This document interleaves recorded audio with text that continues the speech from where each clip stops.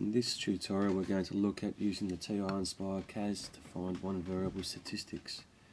We use the following sample data. We'll press home and then we'll go across to 3 to get a new list.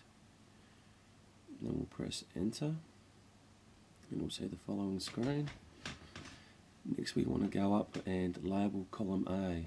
So we scroll up using the navigation buttons and we press enter, and then we can just type in our label, which in this case is height. So using the green buttons on your keypad, type in height, press enter. Now we just scroll down till we've got column A, cell 1, and then we start populating the cells that we're interested in with the data given originally earlier on in the clip. Next we press menu, we go to actions, come down to number 4, statistics, go across to stack calculations, we move across one more time and we get one variable statistics.